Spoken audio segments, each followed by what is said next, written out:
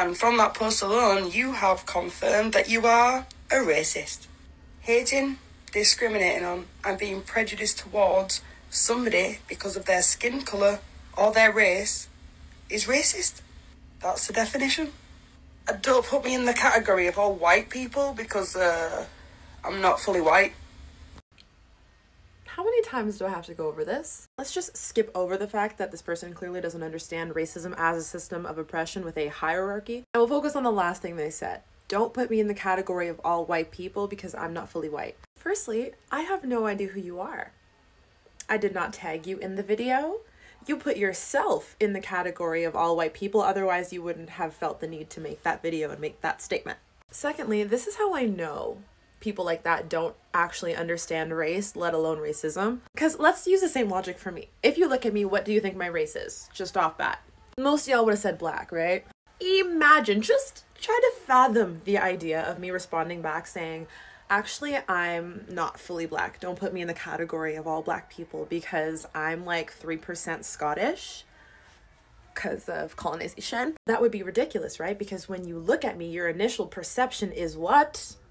Black. That's why the concept of race is so complex, because it's not supposed to make sense. It has never made sense. For the millionth time back in 17th, 18th century Europe, these Europeans pulled this concept of race out of their asses and then came up with a bunch of arbitrary rules to go along with it. Quite literally, your race could change depending on who is looking at you, depending on which country you're in and how they view race. Depending on your shade, your hue, your race could literally change. So it's complicated for the people who are in that little in-between where they might be perceived as white one day and another race another day. You can deny your whiteness as much as you want, but at the end of the day, if someone looks at you and perceives you as white, you're going to be treated as such. And the more people who perceive you as white, the more privilege that comes along with it. It's not supposed to make sense. It's not fair. But the response of, I am not fully white, therefore I can't be racist, is probably one of the most ridiculous arguments I've ever heard in my life.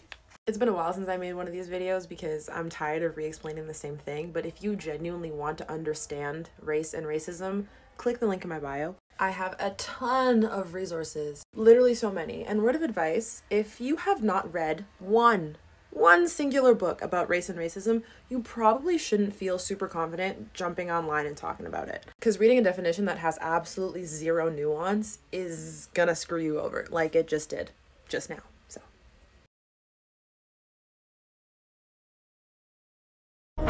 You ain't nothing but a dog player, I get it. Fraud player, I get it.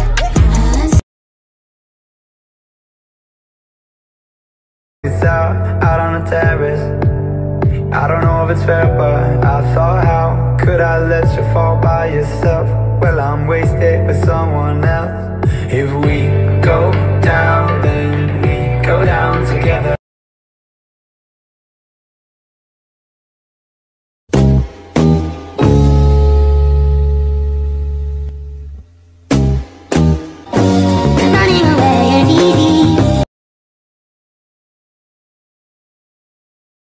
All gonna be safe, and we're all gonna have a great time.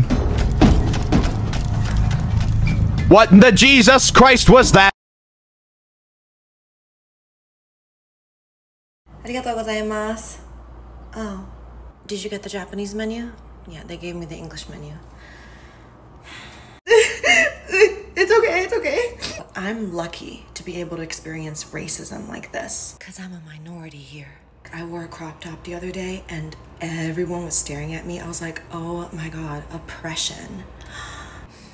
I'm gonna make a YouTube channel about my experiences because the world needs to know.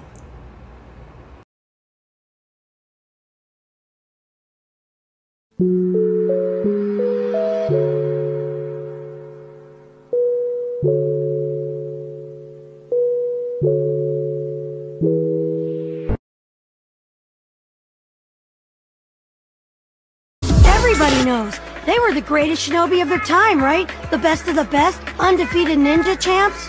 Then why did you... Because I'm going to be greater than any of them. Me, Naruto, the next Hokage, a ninja legend. Then everyone will have to stop disrespecting me and look up to me. Believe it!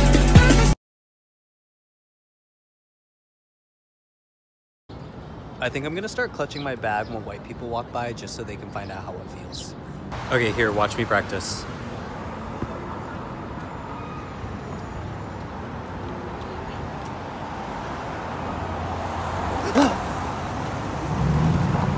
I'm low-key shaking, that was so embarrassing.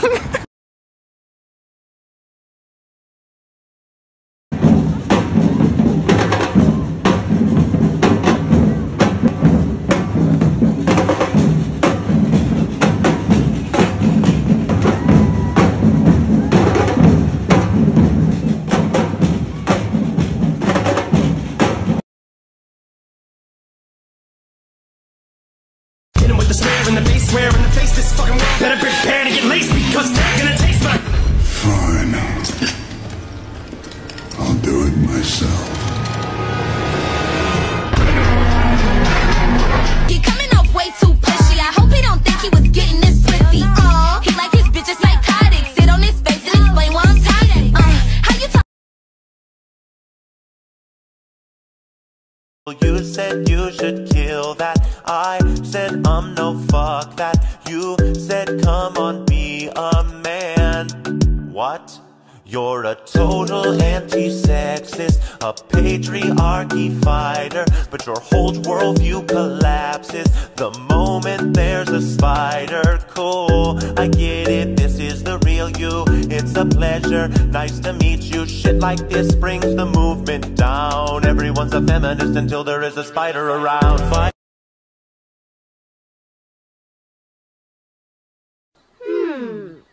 Funny. Yes, but not funny, haha. Funny weird.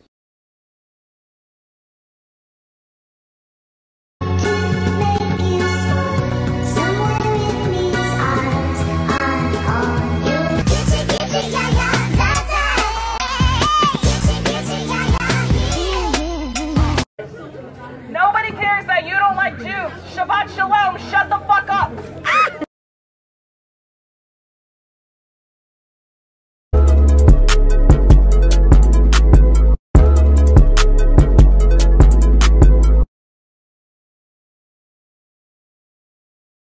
My 10-year-old got really mad at me the other day. You see, the plan was to spend the afternoon getting the house in order and cleaning as a family. So I give everyone their tasks and we all go to do them. When suddenly I hear my 10-year-old grumbling and frustrated from the room she's cleaning. And while that's a whole mood, it's unlike her. So I went to check on her and she was mad at me. See, she thought I was being unfair, not because of the things I asked her to do, but because I asked her sisters to do less things and easier things. From her perspective in that moment, I was being unfair. She had every right to be mad. The thing is, her perspective wasn't wrong, but it was limited, and I think we all need someone to challenge our views sometimes, so we had a conversation. I asked, are you and your sisters the same ages? Are they capable of the same things as you? And she said no. Then I said, when you were their age, did you have to do the same things you're doing now or the same things they're doing now? And it was like a light bulb moment. I saw it. I said, I think it's important to remember, while yes, you have more responsibilities, you also have more privileges. I said, it's not about equality, it's about equity. And then we had a side conversation to discuss what that meant, and then I asked her, do you think it would be fair if I treated you the exact same way I treated your 4-year-old sister? And she's like,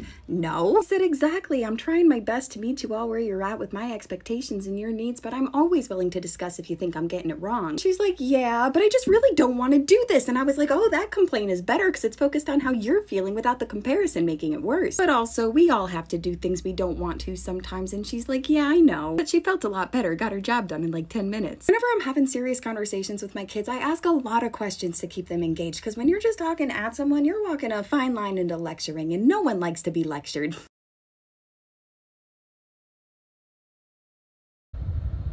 A reminder for my OG followers and a message for my new followers. Yes, I'm magical. Yes, I'm motivational. Yes, I am a nurturer. But what I will never be is your magical, motivational, mammy Negro. I'm not that person. You are going to get a lot of motivational things from me. You're going to get spiritual things from me. And you're also going to get the truth from me. And that's not going to feel good sometimes. That's not going to taste good sometimes. What this means for my white followers is I'm not here to coddle you. What this means for my straight followers is I'm not here to coddle you. What this means for my cisgendered men followers is I'm not here to coddle you. Because of my marginalization and all of my intersections, there's going to be times when I come at you with something that is a very hard truth. And I'm not going to put no sugar on it. I'm not going to coat it in honey. I'm not going to take your feelings into consideration. I'm going to say what the fuck needs to be said, how it needs to be said. And sometimes your feelings are going to get hurt. And that is your responsibility, not mine. When you go through my content, you will see that I have respect. You will see that I speak with compassion. You will notice that I give a lot of grace and a lot of mercy. And this is not going to change. But do not act surprised when I come from the left and snatch your entire soul. Do not act surprised. When I speak about racism, when I speak about homophobia, transphobia, when I speak about colorism, when I speak about all those things from a deep and real and intimate perspective, do not be surprised when sometimes you get called out. This doesn't lessen any of my motivational or magical content. I'm a full person. I'm an actual person. What I am not is your magical, motivational, mammy Negro. No. If you can't handle me at my humanity, fuck off and get off of my positivity. That's it. That's the post. I love you. I live you. Thank you for your support.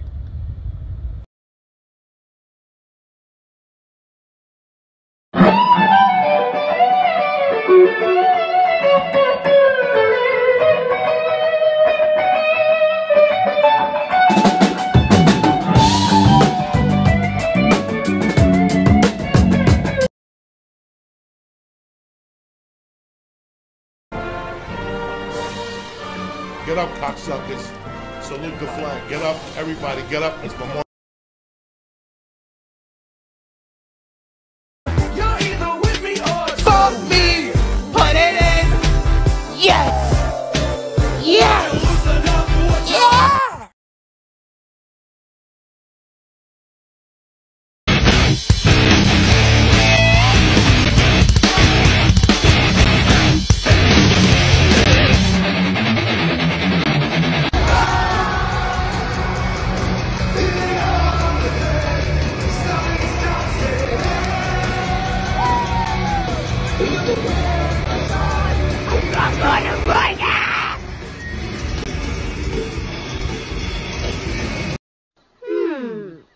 Funny.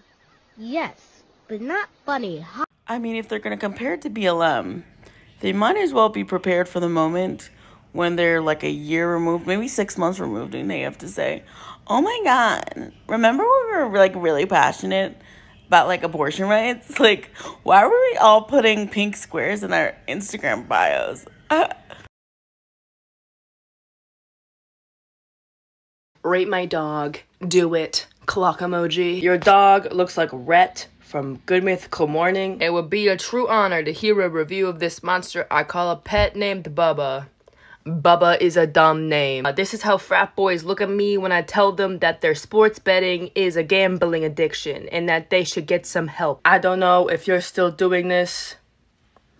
Neither do I. This animal is incredibly phallic. Rate my cat. His name is Kiko. He knows I would take a bullet for him. Your cat looks like he's balding. Miss Piglet, you spelled my last name incorrectly. It's 2 G's, 2 T's. Get it right. These dogs are boring dogs to look at. I don't know what they're like personality-wise, but he just kind of looks like a cow if a cow was a dog. Too long. Didn't read. This dog would fit right in the Wallace and Gromit TV series. This dog looks like a character from Flushed Away. He looks like a rat, but made of clay. Please rate my dog. I'll do anything.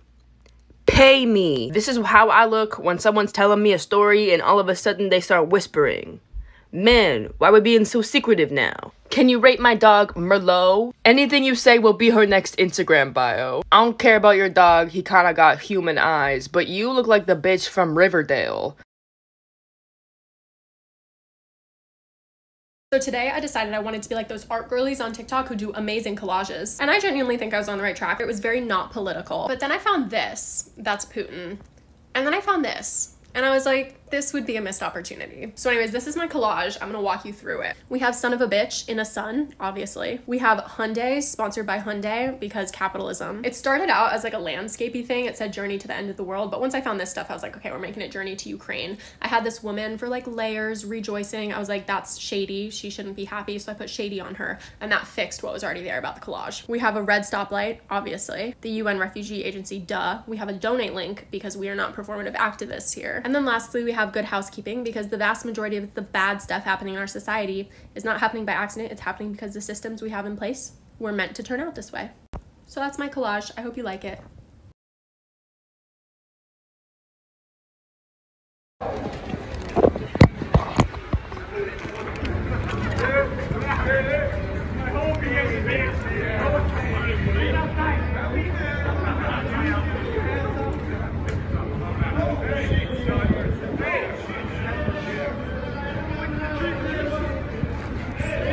Hey lads, you'll have to put it away. What? We're in public here. Yeah? Just Sorry, we're just trying to get home. If you could excuse us. No, look, I don't tolerate. We're trying to go home. Oh, you're just trying to We're go just home. trying I to just go didn't see like what I seen there. Okay, I'm, no, no, okay. Do you want me to punch you in the face? No, I'm gonna go. Then leave. Okay.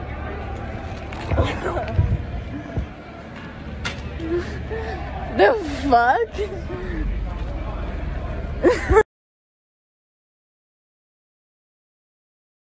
Last year, Canada Day celebrations were cancelled to show support to Indigenous people after 215 graves were found on former residential school grounds. But this year, all the celebrations are resuming. Meanwhile, the numbers have gone from 215 to over 10,000. But no news sources are talking about it. The government's not talking about it. Nobody is talking about it. Shouldn't our country be even more devastated this year than they were last year? Here's a reminder that allyship is not a one-time thing. And I strongly encourage you to wear orange again this year, and to consider never celebrating the genocide of Canada ever again. This country was formed on genocide, and anybody who says different needs to take a history lesson. Residential schools were already in place for many years before Canada even officially became Canada. 139 residential schools were open. 11 out of 139 have been searched. And there are over 10,000 graves. 10,000 of our children who never made it home. This is how I dress masculine as a gender-fluid niqabi. I tend to wear button-down shirts from the men's section that are very loose-fitting with suits over them to give maximum coverage while also keeping a masculine look. I also wear loose-fitting pants and jeans from the men's section. And lastly, I wear a very bland niqab typically, and I typically wear this black one. It's very easy to put on, very quick, if I don't feel like styling it. And it still makes me feel a bit masculine because it kind of brings out my shoulders. But yeah, that's basically it. Bye! Indigenous History, Part 92, Day 26. Etiquette. Back during the days of old, you couldn't just show up at another nation without giving some sort of notice. It was not only seen as an act of aggression to show up without warning, but also was considered very rude. Go and alert them that we are on our way!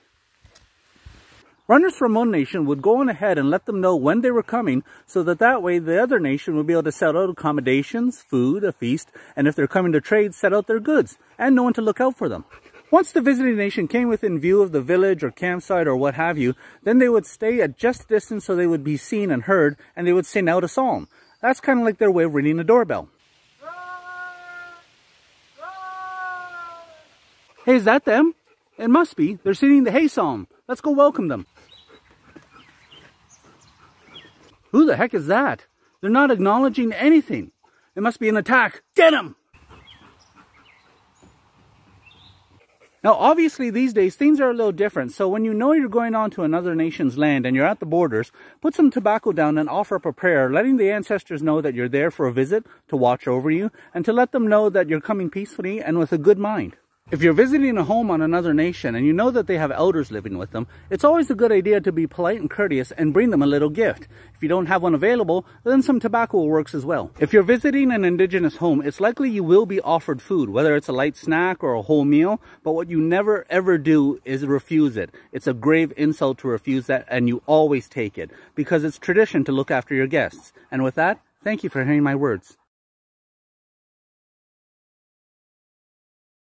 Alright, so a lot of people don't know about carnival games. This is just one. It's called the African dip, also known as the coon dip or the N-word dip, right? Nowadays, it's been modernized to be the Dunk the Clown game. But yeah, before they had a black person up there and they would throw baseballs at the person and at the target because they didn't used to have nets all the time. And the man running it used to have a catchy little slogan. It was hit the trigger, dunk the net.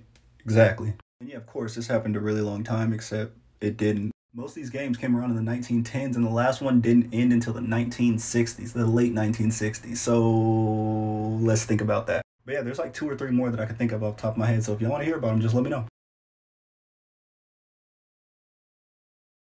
How not to look racist in Edwardian clothes. First, avoid wearing racist political symbols. Like this? No, like that sash. But this is a women's suffrage sash. You know the gold stripe on that sash represents an 1867 referendum where women suffrage leaders worked with openly white supremacist politicians to get votes for white women at the expense of black people? Oh.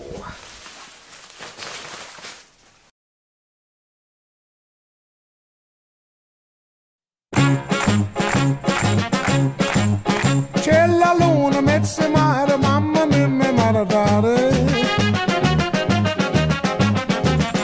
Figli mia, cutterare, mamma mia, pensaccia tu.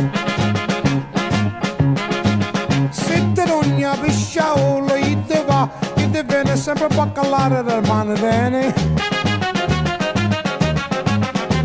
Se ci picchia quando si è baccalare, figli mia, oh mamma, la la la la la la la la, oh mamma, la la la la la la la. Mama dear, come over here and see who's looking in my window. It's the baker boy, and look, he's got a cannoli in his hand.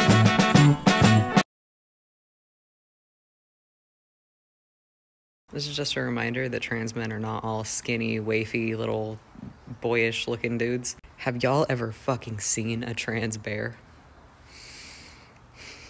Magical! Oh my god, magical! Danse everyone, come get ready with me for a powwow.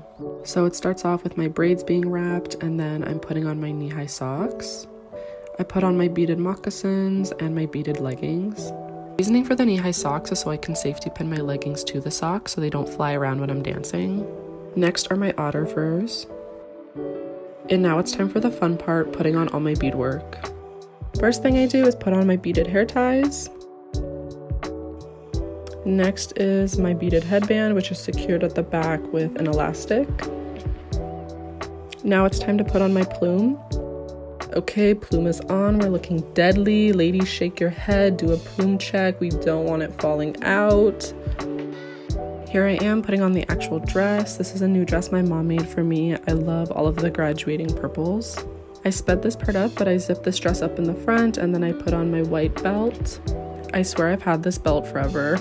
After that, we're all ready to go. I hope you all have an amazing powwow season.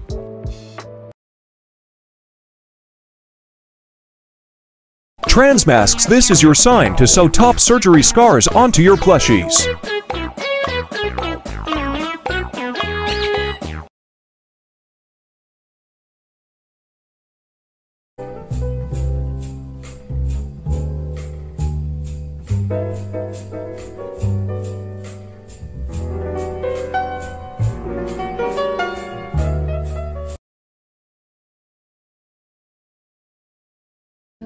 I'm Adia and I have type 4 hair. It's not the most groundbreaking thing in the world to be natural with my hair texture, but as we have seen with media, Kinky, coily hair is not celebrated. But the hardest part isn't just going natural, it's remaining natural. I've had a lot of pressure over my 6-year journey to straighten my hair. Not just for it to look better, but for it to be more manageable. And I really hate that. My hair is not a nuisance. It's not a chore to do. And I found that developing this mindset has helped me remain natural and pour even more love into my hair.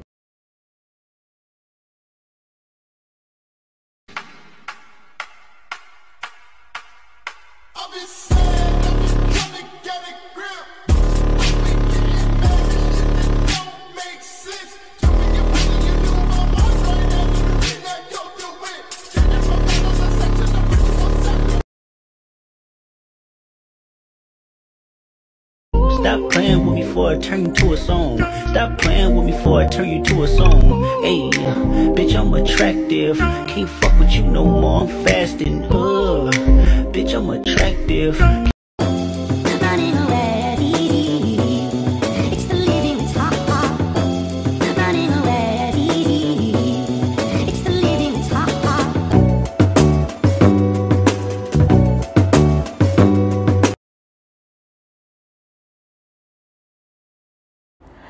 I couldn't help but to feel away when I saw like a lot of these.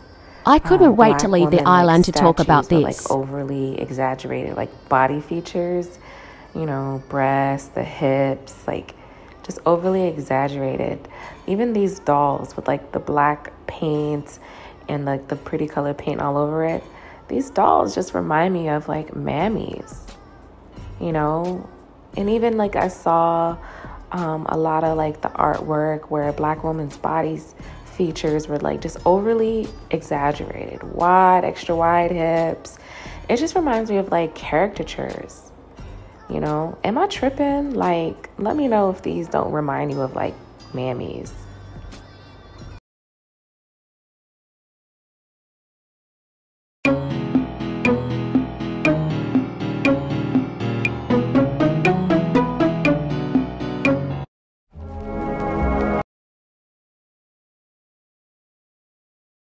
Let's break down Dove's very racist body wash ad. Hey, what's up? Hello, this is Ike with the Tiny Mic, back with another blatantly racist breakdown. Now, at first glance, you might look at this and be like, oh, what's wrong? But there's kind of a... As you can see, there's a black woman who's taking off her shirt. It's a Dove commercial and she's turning into a white woman. This is reinforcing stereotypes that black is dirty, as it is promoting a cleaning product. And this is not the first time this sort of thing has happened. It was a super racist reoccurring theme in the early 1900s. So it's pretty hard for me to believe that a soap company wouldn't have done research to see how this sort of thing may have played out over time. There's a whole industry focused on skin lightening and whitening products based on the terrible stereotypes about how dark skin is dirty or looked down upon or so on and so forth. So for Dove to make this blunder is a big deal and super harmful to people of color. Let me know what you think about this ad in the comments and follow for more.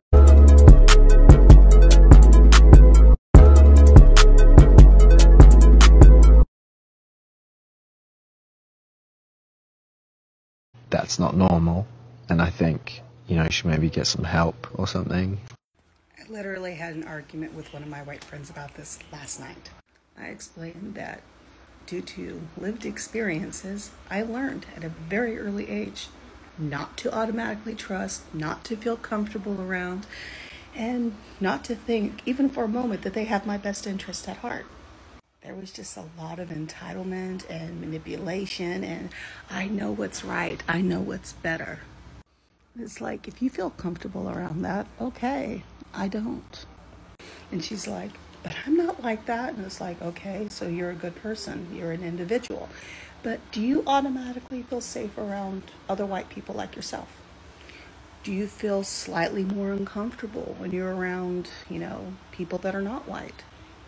Well, I feel safer around people like me, other indigenous people, other non-whites. Two of my favorite things in the entire world are horror movies and media analysis. So like with that, I fucking hate the final girl trope and how it's like seen as like a feminist trope. Because like, yeah, the final girl's resourceful and she survived the story, but it's not fucking feminist. Like, let me contextualize this for you. A final girl is the last girl alive in a slasher horror movie. And since slashers are a very distinctly American genre, directed by almost exclusively white men, like, the final girl is just the pinnacle of the male gaze. Like, she is what society deems acceptable for women. Like, this trope is not feminist in the slightest, because like, you can't be feminist when the only people that get to survive your stories are skinny white virgins. This is actively putting down women of color, sexually active women, queer women, plus size women, etc. I'm gonna go now. Did I say something?